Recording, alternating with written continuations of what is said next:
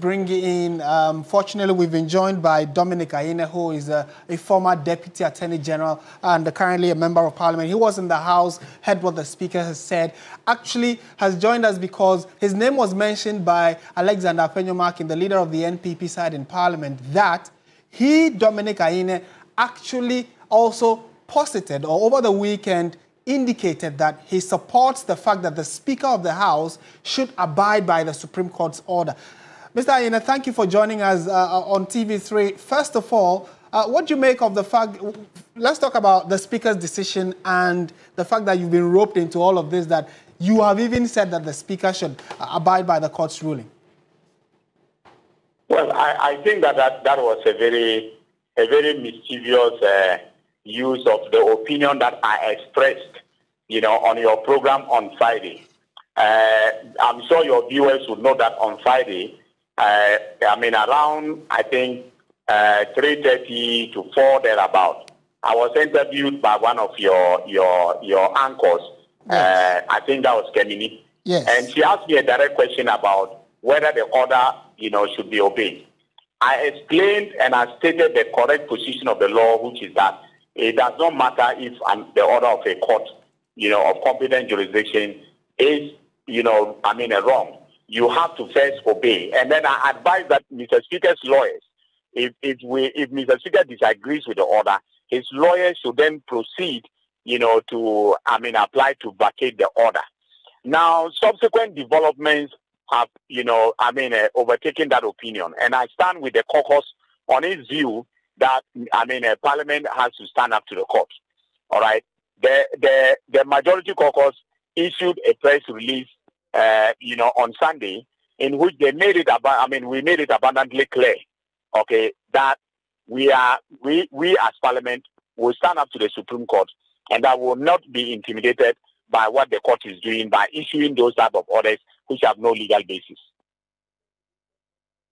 You disagree with the thoughts that was shared by Afenyomarkin that you, by extension, was advising the Speaker to abide by the Supreme Court's ruling. Clearly, well, I'm not the Speaker's lawyer in any way. I wasn't speaking in any capacity as the Speaker's lawyer. I expressed an opinion regarding what the legal position is in terms of compliance with orders of the court. Okay, right. And I said that Mr. Speaker is an experienced lawyer himself, and he knows this position. Okay, that was a legal opinion that was expressed. It was not the political position, that was taken with respect to, what we do in Parliament. So, mixing the two is just, a mischievous way of trying to muddy the water. And to make it look like I am isolating myself and standing apart from my caucus. I am standing with my caucus on the political decision that we have taken. Very well. Doc, I have a feeling your caucus would have no doubt when it comes to that. But I do want to ask you, is this how you envisaged the day ending? Well, yeah, this is, I'm sure your people were there live, and Mr. Speaker made it very clear that we did not have a quorum to conduct, we had a quorum to conduct business, but we had no quorum to take decisions.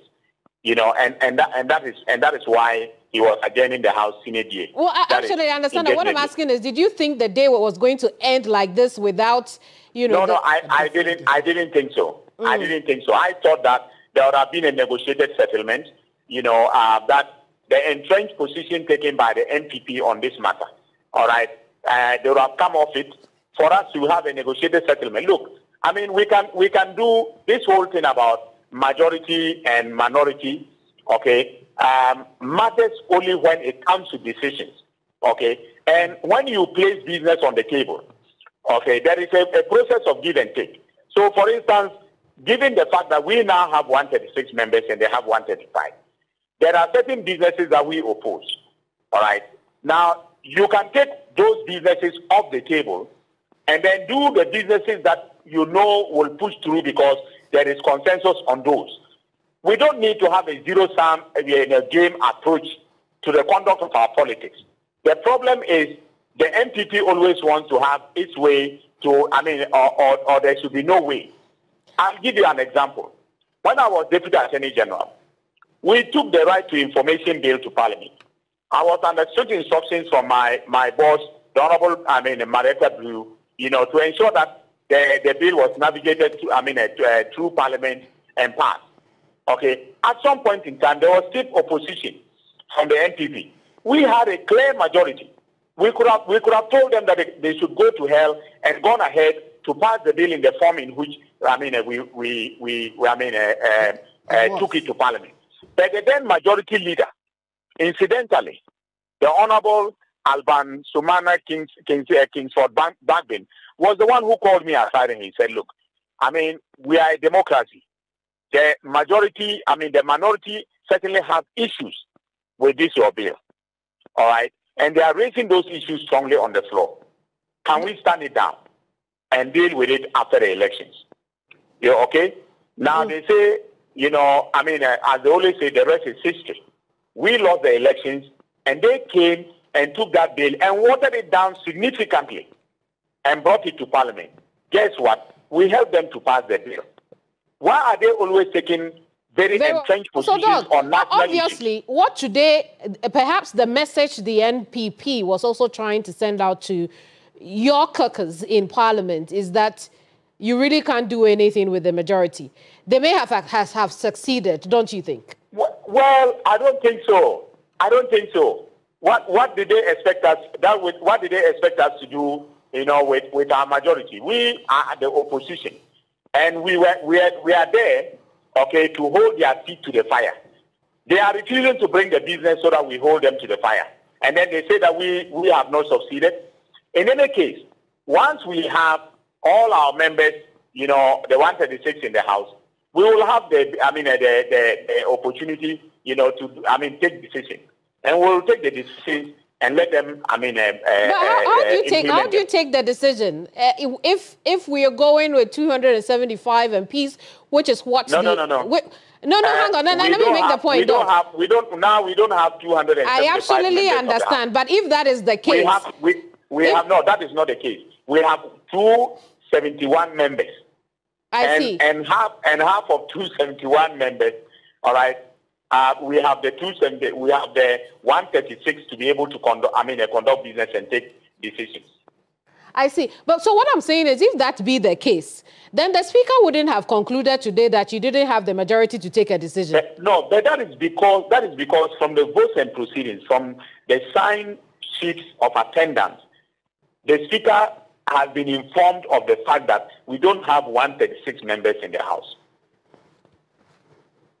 I see. So it would appear that some people from your side were missing. That is why the majority was. They are on parliamentary travel. Some of them have traveled abroad for business. For instance, the spring meeting has taken most of the members of the Finance Committee to Washington, D.C. I have to be honest with you. So I see. It's not as if our members stayed away deliberately or so, but some of them have gone to the spring meeting in Washington. Very well. With the members of the NPP. Doc, where do we go from here?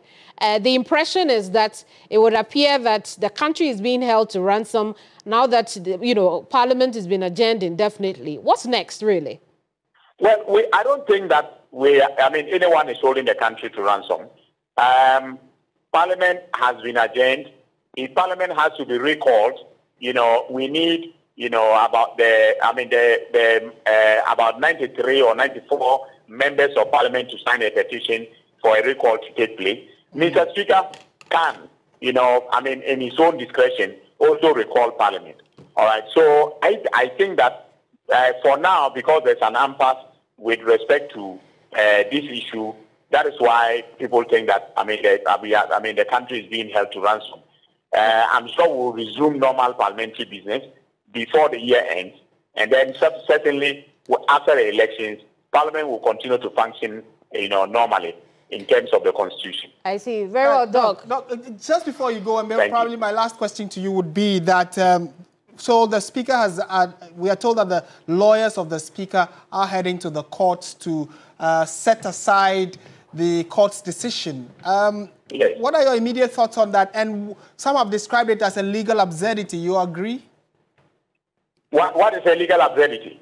That the Speaker has asked his lawyers to go to the same Supreme Court, and clearly that's going to be... It cannot, you know, I don't know why people want to eat their cake and have it, all right?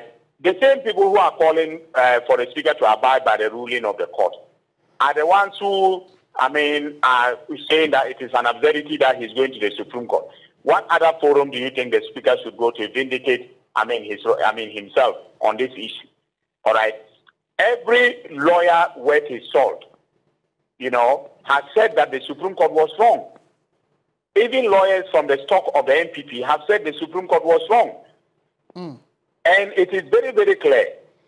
Because as I said on your station, and then on Saturday on Joy News, okay, on a news file, right, the Speaker's so-called ruling is not, even a quasi-judicial order or a judgment of a court of competent jurisdiction to be set aside. So it's very shameful that the Supreme Court would have sat, on an application, you know, to stay execution of, you know, something like that. Okay. Dr. Dominic Ayine, a pleasure talking to you. Thank you so much for your thoughts and perspectives as always.